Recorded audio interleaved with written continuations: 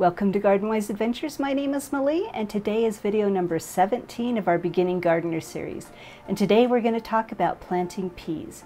Now I'm a little disappointed. This is the second week in March, and I was kind of hoping to be able to plant my peas outdoors. I'm going to show you some footage of when I was able to plant peas in mid-February. But today there's a lot of snow, the ground is completely frozen solid, and there is no way I can plant peas. I even thought about removing some of the plants in my hoop house and planting peas in there. But I've given up and I've decided that we're going to plant some peas today. But I wanted to talk to you about different ways that you can grow peas. Now, one way I'm growing peas is indoors for the greens. Now, I love the pea greens. They taste just like peas, and I've been growing these indoors for a little while. Now, I did a video on Wednesday, which is a few days ago, that showed how I made a salad with some of these. So I'll link a video for that one. So today I think what I'm going to do is I'm going to just be starting my peas in pots, and I'm actually hoping that in a couple of weeks, once these have sprouted, I can move them outdoors. So let me show you how I'm going to do that. So these are the peas that I'm going to plant. I absolutely love sugar snap peas, which means the pod is edible, as is the pea, and the pea will actually get full size. So I love the sugar daddy. I'm going to plant that. And I'm also going to plant this sugar magnolia. Now the sugar magnolia is also a sugar snap pea, or a snap pea, but the pods turn purple and so do the flowers, and it's absolutely gorgeous. Now to plant these peas today, I did soak them overnight, but when I plant them outdoors, I usually don't soak them. I haven't noticed very much of a difference in the germination rates. So I'm going to be potting them up in these pots, which I normally don't do. We've got frozen soil outside, like I said before, so I can't get them in the ground. But usually I just plant them into the ground as soon as I can actually get them in the soil, and they'll just come up when they're ready. But I'd like these to sprout and be ready to plant out in the garden within the next couple of weeks, if at all possible. Hopefully we don't have to wait any more than 3 weeks, because peas are much better when you direct sow them in the ground. Now, I don't know if you can read this very well. I've already dripped water on this.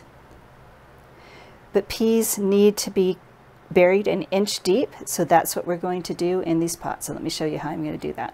So the first thing we're going to do is we're just going to dig an inch deep hole in these pots, because we're supposed to plant these an inch deep.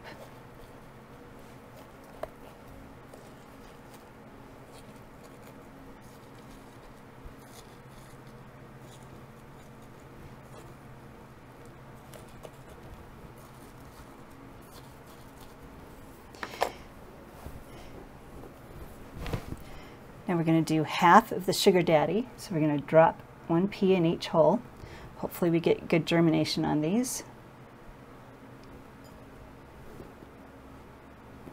And then we're going to tamp it down, and we'll water it in a little bit later. The seed starting mix is pretty wet. It's a little wetter than I'd hoped it would be. But you work with what you've got. So make sure those are covered. Now we're going to do the sugar magnolia. It's pretty purple flowers. Make sure the peas are in the hole. And now we're going to cover them up.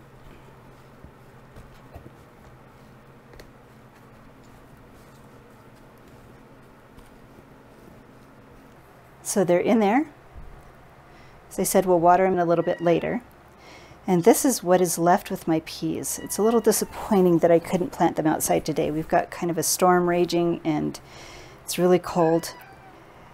But now that I've soaked the peas, there is the issue that they probably won't be good anymore.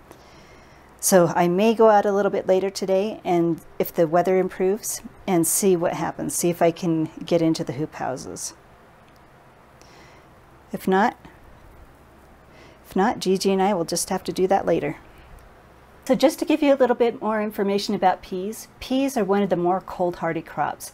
You can stick them out in the ground even if your ground is going to freeze again. As long as you can work the soil, you can plant peas.